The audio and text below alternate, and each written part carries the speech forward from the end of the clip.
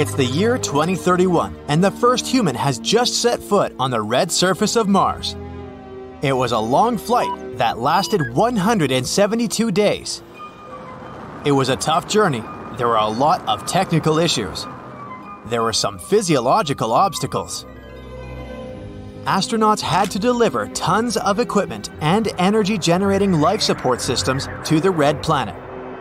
Those responsible for the mission had to understand how to deal with low-pressure atmosphere and catastrophic sandstorms, how to keep people safe on Mars' surface, and how to bring them back to Earth after the work is done. It does sound like a science fiction story, but soon it's going to be our reality. But the coolest thing? It's not the limit. After exploring Mars, people might set even more ambitious goals, and this is what some of them may look like. The next planet to visit could be Venus, but it would be a challenging task. Venus is also called the morning or evening star, all because it shines so brightly in Earth's sky that it's the first one to appear after sunset and the last one to vanish after sunrise. But in terms of exploration, Venus is very unfriendly to humans. Its atmosphere pressure is about 92 times as great as the pressure on Earth. And the temperatures on its surface are, on average, 850 degrees Fahrenheit. Modern technologies wouldn't allow us to build an infrastructure that would allow people to survive on the planet for longer than a couple of minutes. But then, why would we set sail for Venus? Here's a curious thing. At the height of 30 to 40 miles above the surface of the planet, there are the most Earth-like conditions in the entire solar system. The pressure there is almost the same as in the mountains on Earth, and the temperatures range from 70 to 85 degrees Fahrenheit.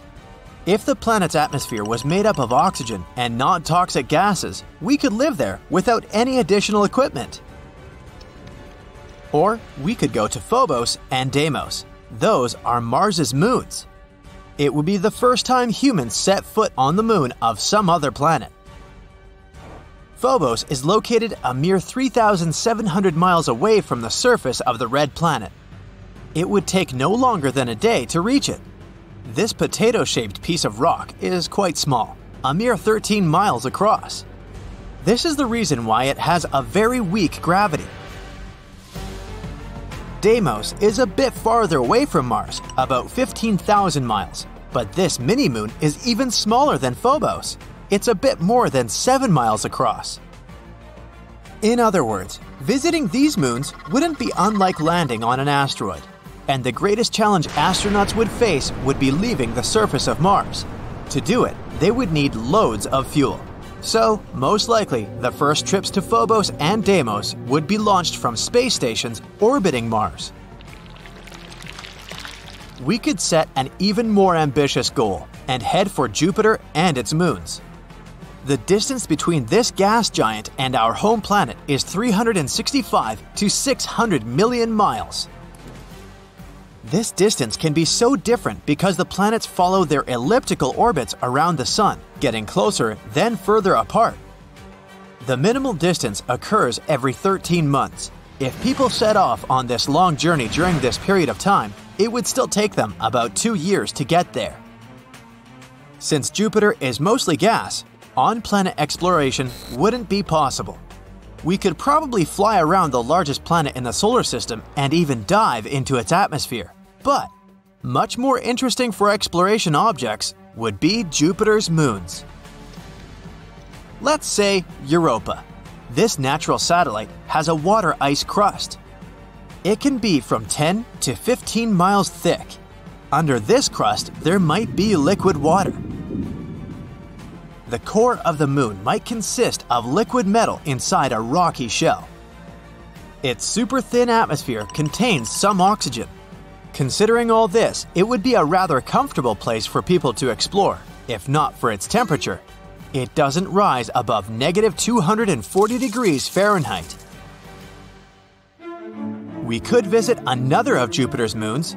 That's called Ganymede. It's an ice satellite with a very thin atmosphere that contains oxygen. Or Callisto. It's the second largest among Jupiter's moons.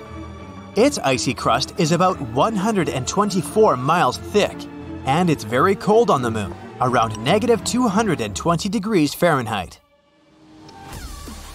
People could also send an expedition to Saturn and its moons, for example, Titan or Rhea. The gas giant itself is twice as far away from Earth as Jupiter. It means it would take astronauts more than 3 years to get to this planet. But if the spaceship was launched from a space station on Mars, it could reduce the travel time by 25 to 50%. But even if the starting point of this expedition was Earth, with advanced technologies like nuclear thermal propulsion, such a journey could take a year or even less. Saturn can't be explored directly, so researchers would probably start with its largest moon, Titan. It's also the second largest moon in the solar system. This natural satellite has an atmosphere that mostly consists of nitrogen. The pressure on its surface is twice higher than that on Earth. There are winds and rain on Titan, lakes and rivers, but those consist of liquid ethane and methane rather than water. It's actually a good thing. We'd have a lot of resources to produce fuel and energy. Rhea is the second largest of Saturn's moons. It's made up mostly of water ice. Its atmosphere is super thin, but it also has some oxygen in it. Actually, all the largest moons of Saturn have only one serious drawback: it's freezing cold there. On the bright side, they all have plenty of resources to produce energy and other life-sustaining elements. And it would be much easier and faster than the same process on Mars. But what if we could explore exoplanets? Those are planets that travel outside our solar system. If we manage to get so far away from Earth, maybe we could reach some potentially habitable worlds. It could be Proxima Centauri b. It's the closest to Earth exoplanet, and recently, astronomers have found out that this world might resemble Earth even more than they previously thought. It's only 17% more massive than our home planet. It orbits a star that is dimmer and less massive than the Sun. Proxima Centauri b is in the middle of the star's habitable zone. This means that the chances are liquid water and life might exist on the planet. It looks like the exoplanet is tidally locked with its parent star. It means one of its sides faces the star at all times, and the other is always in the darkness. Scientists haven't figured out yet whether the planet has an atmosphere.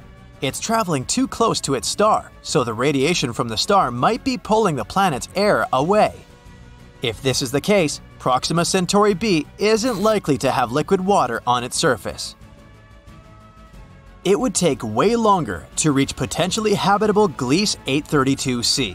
This exoplanet is 16 light-years away from Earth. In the cosmic scheme of things, it's a stone's throw away. Gliese 832c is 5 times as massive as Earth and travels much closer to its parent star. That's why a year on this planet lasts a mere 36 days. But since this parent star is a red dwarf, it's much cooler and dimmer than the Sun, so Gliese 832c gets as much light and heat as our planet does. At the same time, it's still unclear if Gliese 832c is similar to Earth. It probably has a much thicker atmosphere that creates a runaway greenhouse effect. This phenomenon occurs when a planet absorbs more heat from its host star than it can release back into space.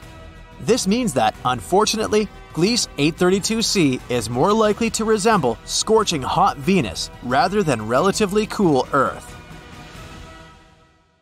That's it for today. So hey, if you pacified your curiosity, then give the video a like and share it with your friends. Or if you want more, just click on these videos and stay on the bright side.